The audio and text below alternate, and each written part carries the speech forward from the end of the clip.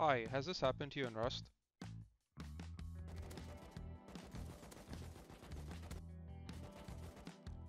Or this?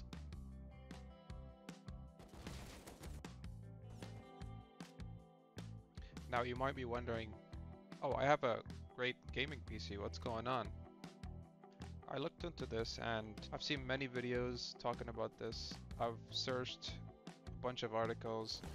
Not many have helped me and I don't really want to change any Windows settings or mess with any of the files of the game. I think I may have found a solution. Now I use this M.2 SSD on my machine. As you can see on it, it says 3500 megabytes per second. I don't really know the specs of the SSD that Rust recommends, but on their Steam page it says they recommend to run it on an SSD.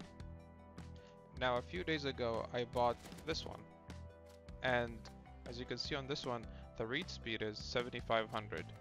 I tried Rust on it, and it completely fixed my issue. I have no more lag, no more stuttering, and the game is extremely smooth. There can be other factors such as graphics card or processor, but if you have a decent computer and you're wondering why this is happening, I think Rust needs a fast SSD.